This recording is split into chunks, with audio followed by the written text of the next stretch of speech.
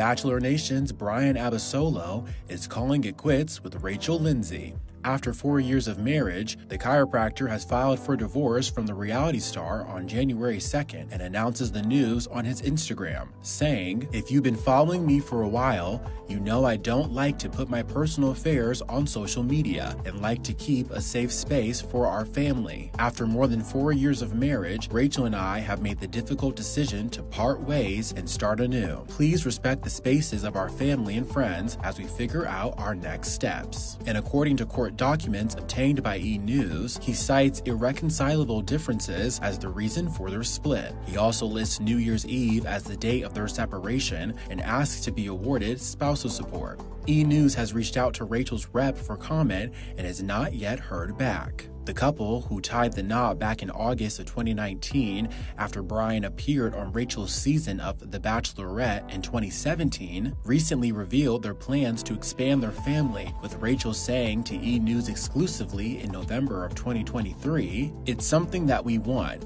It's been harder than I thought it would be. We're trying. You think, oh yeah, when I'm ready, I'll make it happen. But it's just been a little bit more difficult for us, but we're definitely starting the process." And although the duo met on TV, they've kept the relationship private recently, and Rachel explained to E! News how it's, quote, "always a hot topic. Whenever there's a rumor about a Bachelor Nation person getting divorced, it's my husband and I, because we aren't public with our relationship, and that's the exact reason why we're not." Following the divorce news, Rachel seemingly hints at having a fresh start as she posts this gym selfie to her Instagram story. New Year's Day workout, sweating out everything from 2023, and then a repost about lessons of 2023, which includes, "Go where you are celebrated, and people will show you who they are, always believe them." Ahead of the divorce news, Rachel went on Nick Viall's podcast, The Viall Files, to talk about how 2023 has treated her and what she's looking forward to in 2024. How you been?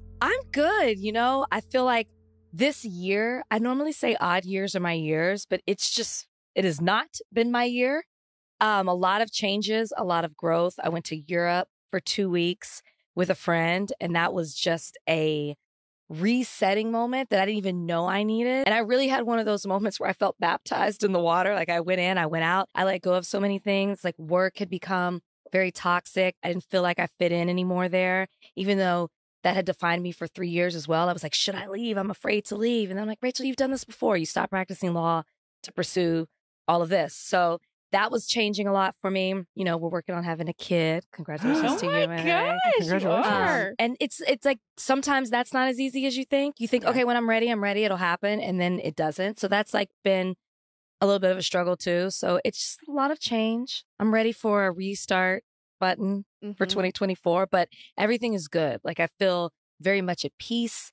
I have a lot of more time to just do the things that I want to do and figure out what's next. So I'm trying to not freak out because I'm so used to controlling everything. Yeah, And just being. uncertainty can be scary.